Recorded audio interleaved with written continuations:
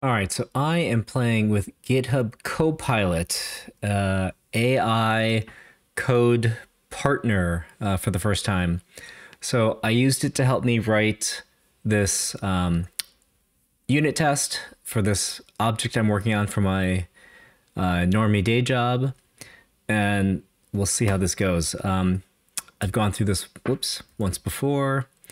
I'm going to create a new test. So def, I'm going to test that text delete cascades to my DTE object. And so just giving it the name of the text, it's going to create a test for me. And so let's see. So first of all, look at this. It's created a docstring to explain what the test is doing that matches the same docstring format that I used above. So it's going to be, it's saying deleting a text should also delete its associated decodable teacher edition object. Yes, that's what I intended based on this title or function name. It has added helpful mid-step comments, just like I do. In this case, it's an identical comment as used above. So create a DTE and validate that it can be accessed from the product instance. Okay, this is just like a sanity check. Like, yes, we've really created this object.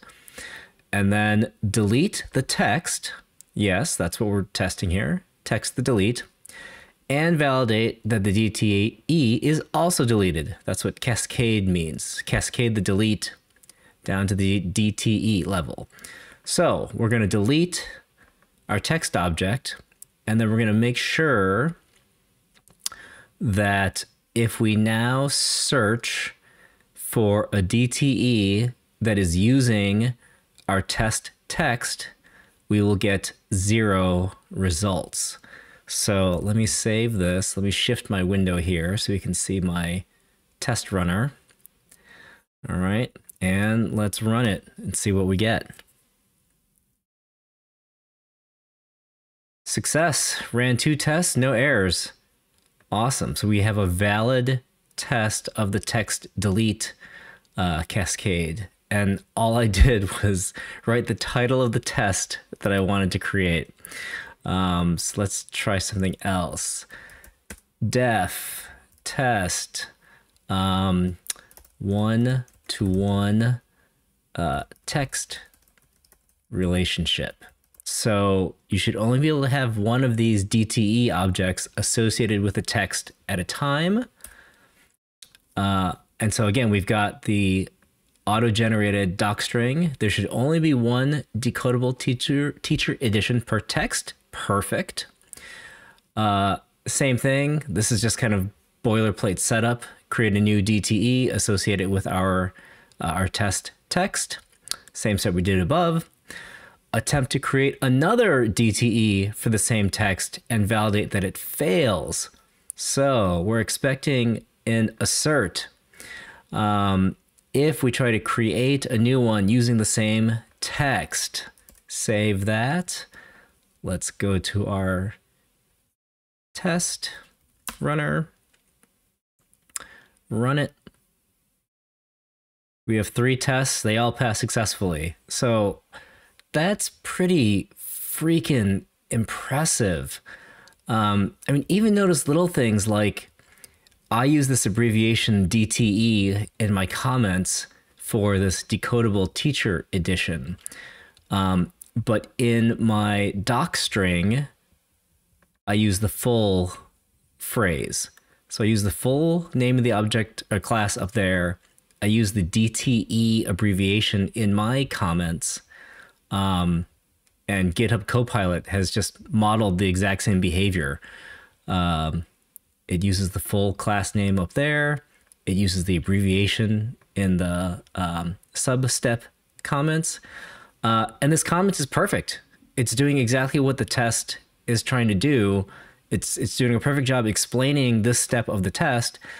And all I did was write the function name for this test. And it was able to auto-generate a totally valid test that actually does what I want. That's really cool. So let's try one more. So I've done these two before, and I just thought it was so cool I wanted to show you. So let's try a brand new one. So actually, it's preparing to do the opposite test now. It's proposing if I delete the DTE, does that cascade to the text? But actually, joke's on you, GitHub Copilot, DTE delete does not cascade to text, because we don't want that relationship to work in the other direction. So let's see what it does with that.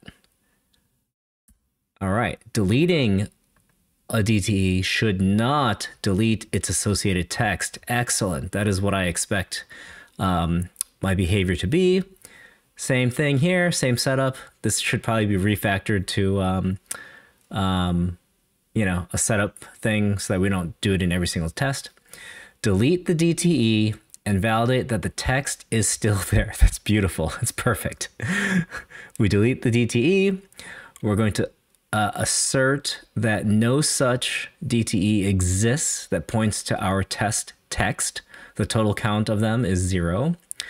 And we're going to assert that our test text still exists. We can still find it when we query for it.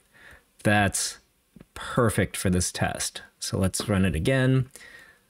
Get to our test runner. Run it.